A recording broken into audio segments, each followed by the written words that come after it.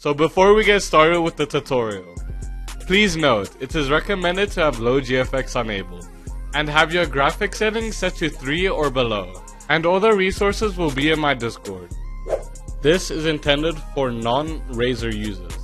Go to the website in my Discord, which will be linked in description. You want to press the download button, and then you'll have to wait 5 seconds for TG macro to be downloaded. Once it is downloaded, there will be a zip folder. You want to extract that and run the file. Go back to my Discord to get the template.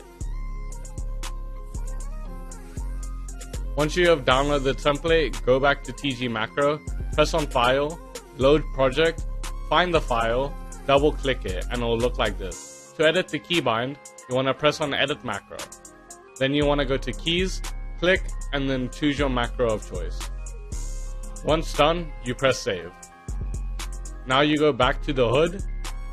In game, I use Greet personally, so I'm going to show you how to use it.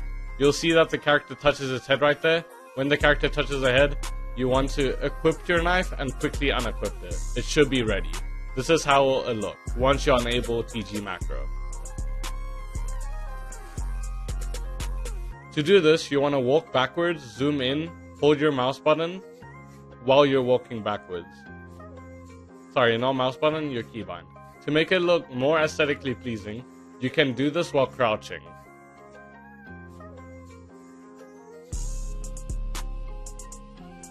Thanks for watching, make sure to like and subscribe, and join my Discord below for the hood cache.